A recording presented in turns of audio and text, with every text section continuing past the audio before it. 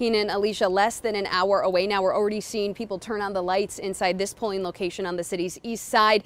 And one of the races, as you mentioned, that Detroiters are going to be watching closely, the race for mayor. Mike Duggan, who swept the primary, is hoping that Detroit voters want him for a third consecutive term. He is facing off against attorney Anthony Adams, who was no stranger to city government. Adams served under Detroit's first black mayor, Coleman Young, and later served as deputy mayor under Kwame Kilpatrick.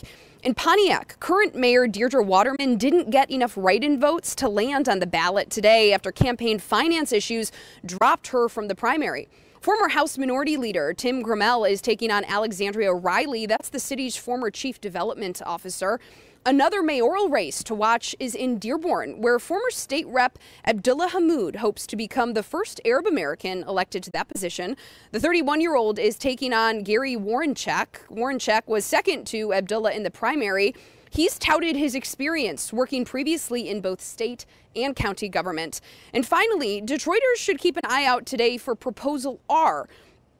If approved by the city's voters, it would create a task force to explore the idea of reparations for Detroit's black community. Now, that task force will look at ways to make amends for systemic and historic discrimination through housing initiatives or economic development programs. And again, we are less than an hour away from the polls opening today. They remain open until 8 p.m. tonight. Coming up in the next 30 minutes, we'll show you how two different local elections officials are working to combat misinformation, much of it spurred from 2020. Reporting live this morning, Jen Shantz, 7 Action News.